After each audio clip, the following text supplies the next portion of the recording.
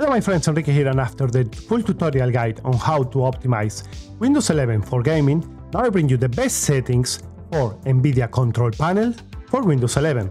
If you're running an AMD card, the settings are going to be a little bit different, but probably you will be able to follow along.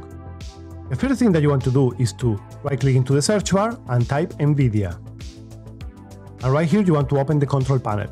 Now, one recommendation before you start to tweak all the settings right here in the control panel is to have the latest drivers.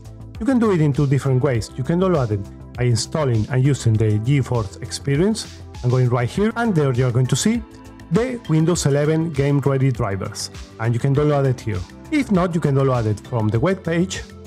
All the links will be in the description down below. Now, let's start into the control panel and modifying all the settings. The first thing that you want to do is to go into the 3D settings and go into adjust image settings with preview.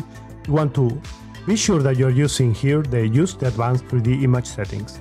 And when you click on the take me there button, or you can click right here into manage 3D settings. Go in here and you want to be sure that you have into image sharpening off, scaling disabled, ambient occlusion off, anisotropic filtering, application control, the anti-aliasing effects AA off, anti-aliasing gamma correction in on, the anti-aliasing mode application controlled. Everything that you see that say application controlled, you're going to choose it in the options of the game that you're playing. Anti-aliasing transparency into off, background application max frame rate into off, CUDA GPUs, you want to make sure that it's not selected into all, but instead you select the graphic card that you have in your system. Click OK. PhysX factors into off. Low latency mode, you want to set it into off, but depending on the graphic card that you have, you want to set it into on.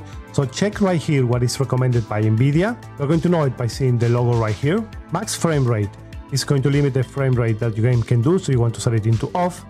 Monitor technology, here depending on the monitor that you have, if you have a G-Sync or FreeSync compatible, you want to select it right here. I recommend you that if you have G-Sync, you have it activated. Multi-frame sampled AA, set it into off. OpenGL rendering GPU, you want to change this from auto select and to have it in the graphic card that you have in your PC. Power management mode, you also want to change this from optimal power to prefer maximum performance. Obviously, this can give you the maximum performance that your GPU can do. Preferred refresh rate, you want to change this from application controlled to the highest available. Shader cache, you want to set it into on. Texture filtering, anisotropic sample, you want to set it into off. Negative LOD bias, you want to set it to allow. Texture filtering quality, depending again in your graphic card that you have, you want to set it into quality. But for max performance, I recommend you that you set it into high performance. But maybe you're going to lose a little bit of the quality, but if you want the maximal frames per second that your GPU can do, you want to change it. Texture filtering, trilinear optimization, set it into on. Threaded optimization, leave it in auto. Triple buffering, leave it into off. Vertical sync, use the 3 application settings.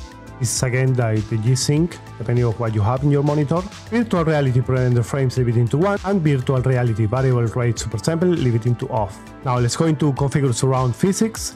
Here it's going to ask you to apply the changes, click on yes, and the PhysX entity processor, you can leave it into auto select, but I would recommend you to choose your graphic cards depending on the GPU that you have, but auto select works really well.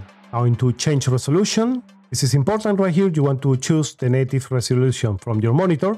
For me it's this one right here, but I'm using another one to be able to record the screen for this video.